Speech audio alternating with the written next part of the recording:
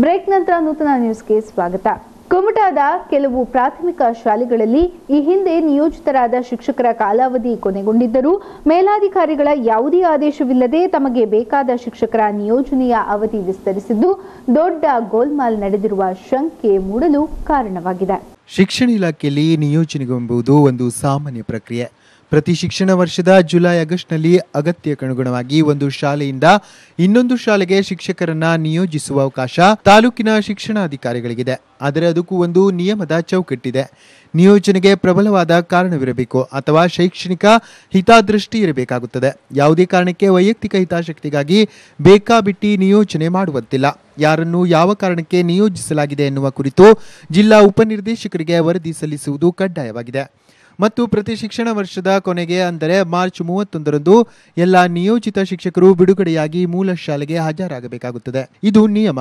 ಆದರೆ ಕುಮಟಾದ ಶಿಕ್ಷಣ ಇಲಾಖೆ ಈ ಎಲ್ಲ ನಿಯಮಗಳನ್ನು ಗಾಳಿಗೆ ತೂರಿದೆ.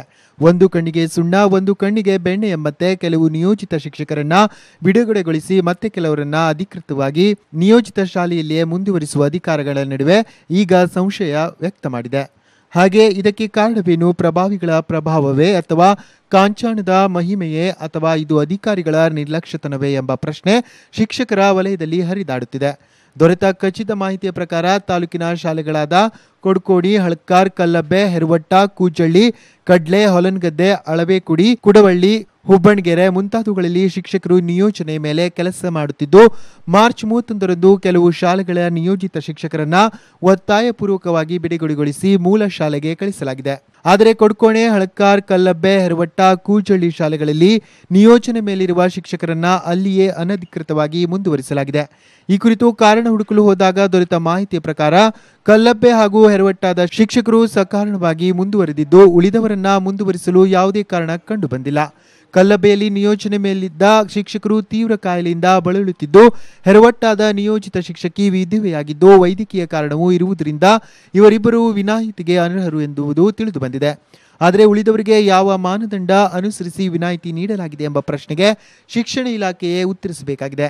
ನಿಯಮದ ಚೌಕಟ್ಟಿನಲ್ಲಿ ಕಾರ್ಯನಿರ್ವಹಿಸಬೇಕಾದ ಶಿಕ್ಷಣ ಇಲಾಖೆ ಹಾಗೂ ಶಿಕ್ಷಕರು ಹಿತ ಕಾಯಬೇಕಾದ ಶಿಕ್ಷಕರ ಸಂಘಟನೆ ಇಲ್ಲಿ ಜಾಣ ಮೌನ ವಹಿಸಿದೆ. ಕ್ಷೇತ್ರ ಶಿಕ್ಷಣಾಧಿಕಾರಿಗಳ ಮೌಖಿಕ ಆದೇಶದ ಮೇಲೆ ನಿಯೋಜಿತ ಶಿಕ್ಷಕರನ್ನ ಬಿಡುಗಡೆಗೊಳಿಸದೇ ಇರುವುದು ಅಕ್ರಮವೇ ಸರಿ. ಅಧಿಕಾರಿಗಳ ಈ ನಡೆಯ ಹಿಂದೆ ಯಾವ ಒತ್ತಡ ಕೆಲಸ ಮಾಡಿದೆ? ಅಂತಹ ಅಕ್ರಮಗಳನ್ನ ಪ್ರತಿಭಟಿಸಬೇಕಾದ ಸಂಘಟನೆಗಳು ಮೌನ ವಹಿಸುವುದಾದರೂ ಏಕೆ? ಈ ಎಲ್ಲಾ ಪ್ರಶ್ನೆಗಳಿಗೆ ಉತ್ತರ ಕಂಡುಕೊಳ್ಳಲು ಹಾಗೂ ಕುಮಟಾ ಶಿಕ್ಷಣ ಇಲಾಖೆಯಲ್ಲಿ ನಡೆಯುತ್ತಿರುವ ಭ್ರಷ್ಟಾಚಾರದಿಂದ ನೊಂದ ಶಿಕ್ಷಕರು ಇಲಾಖಾ ಆಯುಕ್ತರ ಮೊರೆ ಹೋಗಲು ನಿರ್ಣಯಿಸಿದ್ದಾರೆಂದು ತಿಳಿದು ಬಂದಿದೆ. ಒಟ್ಟಿನಲ್ಲಿ ನಿಯಮದ ಚೌಕಟ್ಟಿನಲ್ಲಿ ಕಾರ್ಯನಿರ್ವಹಿಸುವಂತೆ ಹಾಗೂ ಮಾರ್ಗದರ್ಶನ ಮಾಡಬೇಕಿದ್ದ ಇಲಾಖೆಯೇ ನಿಯಮಗಳನ್ನು ಗಾಳಿಗೆ ತೂರುವುದು ವಿಪರ್ಯಾಸ. ನಿಯೋಜಿತ ಶಿಕ್ಷಕರನ್ನ ಮುಂದುವರಿಸುವ ಕುರಿತು ನಾನು ಯಾವ ಆದೇಶವನ್ನ ಮಾಡಿಲ್ಲ. ಈ ಕುರಿತು ನನಗೆ ಮಾಹಿತಿ ಇಲ್ಲ. ಕ್ಷೇತ್ರ ಶಿಕ್ಷಣಾಧಿಕಾರಿಗಳಲ್ಲಿ ಈ ಕುರಿತು ಮಾತನಾಡಿ ಮಾಹಿತಿ ಪಡೆದು ತಪ್ಪಾಗಿದ್ದರೆ ಸರಿಪಡಿಸುತ್ತೇನೆ, ಹಾಗೆ ನಡೆದಿದ್ದರೆ ಕ್ರಮ ಕೈಗೊಳ್ಳುತ್ತೇನೆ ಎಂದಿದ್ದಾರೆ. ಮನುಷ್ಯ ಸಮಾಜ ಕಟ್ಟಲು ಸಾಧ್ಯವಾಗಿಲ್ಲದಿದ್ದರೆ ಅಂತಹ ಸಾಹಿತ್ಯಕ್ಕೆ ಕವಡೆ ಕಾಸಿನ ಕಿಮ್ಮತ್ತಿಲ್ಲ ಎಂದು ಘಂಟಾಘೋಷವಾಗಿ ಹೇಳುತ್ತೇನೆ ಎಂದು ಬಿ ಗಣಪತಿ ನುಡಿದರು. ಅವರು ಹೊನ್ನಾವರದಲ್ಲಿ ನಡೆದ 8ನೇ ಸಾಹಿತ್ಯ ಸಮ್ಮೇಳನದ ಸಮಾರೋಪ ಸಮಾರಂಭ ಕಾರ್ಯಕ್ರಮವನ್ನು ಉದ್ದೇಶಿಸಿ ಮಾತನಾಡಿದರು. ಸಾಹಿತ್ಯದಲ್ಲಿ ಒಳಹುಳುಕುಗಳು ಮತ್ತು ಗುಂಪುಗಾರಿಕೆ, ಅದರ ಮಧ್ಯೆ ಮ್ಯಾಕ್ಸ್ವಾದಿ ಚಿಂತನೆ, ಎಡಬಲದ ಹೋರಾಟಗಳು ಇತ್ತೀಚೆಗೆ ಮೇಲಾಗುತ್ತಿವೆ. ಸಾಹಿತ್ಯ ಎನ್ನುವುದು ಸಮೂಹವನ್ನ ಸೇರಿಸಿಲ್ಲವಾದರೆ, ಸುಮಧುರ ಮನಸ್ಸುಗಳನ್ನ ಒಂದುಗೂಡಿಸುವಾದರೆ, ನಮ್ಮೆಲ್ಲರ ಹೃದಯದೊಳಗೆ ಏಕನಾದವನ್ನ ಮೂಡಿಸಿಲ್ಲವಾದರೆ ಅಂತಹ ಸಾಹಿತ್ಯಕ್ಕೆ ಬೆಂಕಿ ಇಡಬೇಕು. ಅಂತಹ ಸಾಹಿತ್ಯ ಬೇಕಾಗಿಲ್ಲ. ಸಾವನ್ನ ಸೈದ್ಧಾತ್ಮಕವಾಗಿ ನೋಡುತ್ತೇವೆ, ಸಾವನ್ನ ಎಡಬಲದಿಂದ ನೋಡುತ್ತೇವೆ. ಸಾವನ್ನ ಅಳತೆ ಮಾಡುವ ಕ್ಷುದ್ರ ಭಯಾನಕ ಸಮಾಜ ಮತ್ತೊಂದಿಲ್ಲ. ಹೊನ್ನಾವರದಲ್ಲಿ ಇತ್ತೀಚೆಗೆ ನಡೆದ ಘಟನೆಗಳು ಕೇವಲ ಆಕಸ್ಮಿಕ, ಪೂರ್ವ ನಿಯೋಜಿತವೂ ಅಲ್ಲ ಎಂದರು. ನೆಲೆಯಲ್ಲಿ ಕಿರೀಟವನ್ನು ಕಟ್ಟಬಾರದು ಅನ್ನುವಂಥ ವ್ಯವಸ್ಥೆ ಇತ್ತೋ ಏನೋ ಇದೇ ಕೇಳಿಪಟ್ಟಿದ್ದೆವು. ಅದು ನನ್ನ ಅನುಭವದಲ್ಲಿ ಏನೋ ನಾನು ಆ ಥರದನ್ನು ಕಂಡಿದ್ದೆ. ಆದರೆ ಸಾಹಿತ್ಯದಲ್ಲಿದ್ದಂತಹ ಒಳಹುಳುಕುಗಳು ಮತ್ತು ಗುಂಪುಗಾರಿಕೆ, ಅದರ ಮಧ್ಯೆ ಮಾರ್ಕ್ಸ್ವಾದಿ ಒಂದು ಚಿಂತನೆಯಲ್ಲಿ ಎಡ ಮತ್ತು ಬಲದ ಈ ಹೋರಾಟಗಳು ಮೇಲಾಟಗಳು ಅದು ಇತ್ತೀಚೆಗೆ ಬಹಳ ಜಾಸ್ತಿ ಆಗಿದೆ.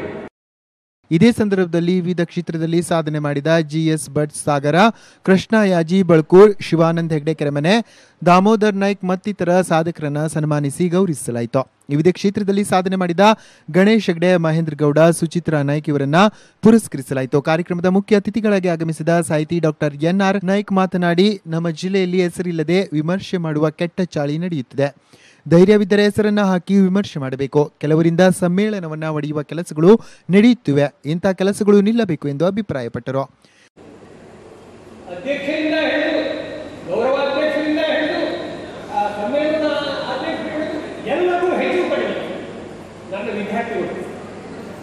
ಒಳ್ಳೆ ರೀತಿಯಿಂದ ಸಂಘಟನೆಯನ್ನ ಮಾಡಿದ್ದಾರೆ, ಒಳ್ಳೆ ರೀತಿಯಲ್ಲಿ ಸಮ್ಮೇಳನವನ್ನ ನಡೆಸಿದ್ದಾರೆ. ಅದಕ್ಕಾಗಿ ನನಗೆ ತುಂಬ ಸಂತೋಷ.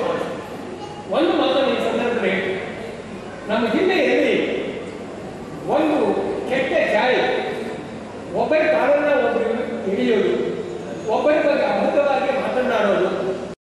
ಕನ್ನಡ ಸಾಹಿತ್ಯ ಪರಿಷತ್ನ ಜಿಲ್ಲಾಧ್ಯಕ್ಷರಾದ ಅರವಿಂದ್ ಕರ್ಕಿಕುಡಿ ಸಭಾಧ್ಯಕ್ಷತೆ ವಹಿಸಿದ್ರು. ವೇದಿಕೆಯಲ್ಲಿ ಸಾಹಿತ್ಯ ಸಮ್ಮೇಳನದ ಅಧ್ಯಕ್ಷರಾದ ಎನ್ಎಸ್ ಹೆಗ್ಡೆ, ಕೆರೆಕೋಣ ಹೊನ್ನಾವರ ತಾಲೂಕಾ ಕನ್ನಡ ಸಾಹಿತ್ಯ ಪರಿಷತ್ ಅಧ್ಯಕ್ಷರಾದ ನಾಗರಾಜ್ ಹೆಗ್ಡೆ ಅಬ್ಗಾಲ್, ಕಾರ್ಯದರ್ಶಿ ಡಿಡಿ ಮಡಿವಾಳ್, ಕೃಷ್ಣಮೂರ್ತಿ ಭಟ್, ಶಿವಾನಿ, ಶ್ರೀಪಾದ್ ಶೆಟ್ಟಿ ಮತ್ತಿತರರು ಉಪಸ್ಥಿತರಿದ್ದರು. ಸಮಾರಂಭದಲ್ಲಿ ಖಾಲಿ ಕುರ್ಚಿಯೇ ಹೆಚ್ಚಾಗಿ ತೋರುತ್ತಿತ್ತು.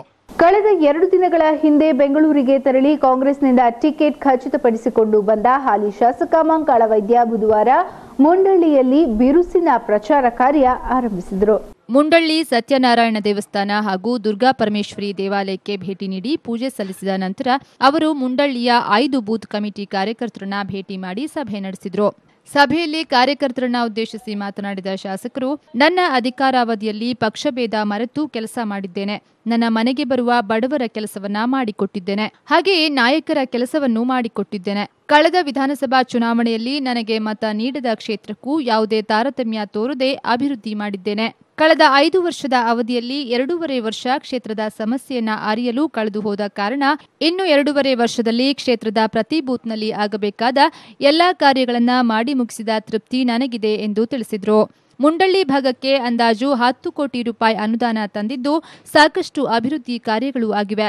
ಹಾಗಾಗಿ ಕಾರ್ಯಕರ್ತರು ಈ ಬಾರಿ ಹುಮ್ಮಸ್ಸಿನಿಂದ ಕೆಲಸ ಮಾಡಿ ಮತದಾನದ ವೇಳೆ 80%ಕ್ಕೂ ಹೆಚ್ಚು ಮತಗಳು ಕಾಂಗ್ರೆಸ್ ಪಕ್ಷಕ್ಕೆ ಬೀಳುವಂತೆ ನೋಡಿಕೊಳ್ಳಬೇಕು ಎಂದು ತಿಳಿಸಿದರು. ಈ ಸಂದರ್ಭದಲ್ಲಿ ಬ್ಲಾಕ್ ಕಾಂಗ್ರೆಸ್ ಅಧ್ಯಕ್ಷ ವಿಠಲ್ ನಾಯ್ಕ್, ಜಿಲ್ಲಾ ಪಂಚಾಯತ್ ಅಧ್ಯಕ್ಷೆ ಜಯಶ್ರೀ ಮೊಗೇರ್, ಜಿಲ್ಲಾ ಪಂಚಾಯತ್ ಸದಸ್ಯೆ ಸಿಂಧು ನಾಯ್ಕ್, ತಾಲೂಕಾ ಪಂಚಾಯತ್ ಅಧ್ಯಕ್ಷ ಈಶ್ವರ್ ನಾಯ್ಕ್, ಸದಸ್ಯೆ ಲಕ್ಷ್ಮೀಗೊಂಡ, ಮುಂಡಳ್ಳಿ ಕಾಂಗ್ರೆಸ್ ಮುಖಂಡ ನಾರಾಯಣ್ ನಾಯ್ಕ್ ಮುಂತಾದವರು ಉಪಸ್ಥಿತರಿದ್ದರು. ಇನ್ನು ಇಂಡಿಕಾ ಕಾರ್ನಲ್ಲಿ ಸಾಗಿಸುತ್ತಿದ್ದ ಲಕ್ಷಾಂತರ ರೂಪಾಯಿ ಹಣವನ್ನ ವಶಪಡಿಸಿಕೊಂಡ ಚುನಾವಣಾ ವಿಶೇಷ ಗಸ್ತು ದಳದ ಸಿಬ್ಬಂದಿಗಳು ದಾಖಲೆ ಪರಿಶೀಲಿಸಿ ವಶಪಡಿಸಿಕೊಂಡ ಹಣ ಮರಳಿಸಿದ ಘಟನೆ ಬೇಲೆಕೇರಿ ಕ್ರಾಸ್ ಬಳಿಯ ಚುನಾವಣಾ ಗಸ್ತು ತಪಾಸಣಾ ಠಾಣೆಯ ಬಳಿ ನಡೆದಿದೆ.